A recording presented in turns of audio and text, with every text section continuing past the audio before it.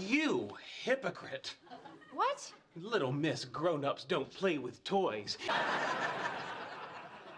Okay, look, if this is about yesterday, Leonard, I am really sorry about what I said. I was just upset. No, I needed to hear it. No, you didn't. Look, you are a great guy, and it is the things you love that make you who you are.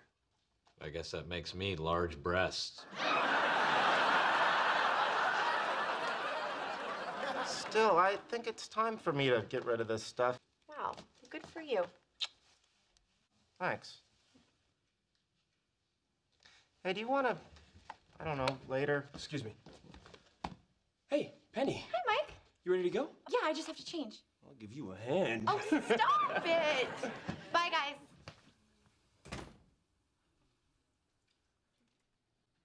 My turn on the time machine.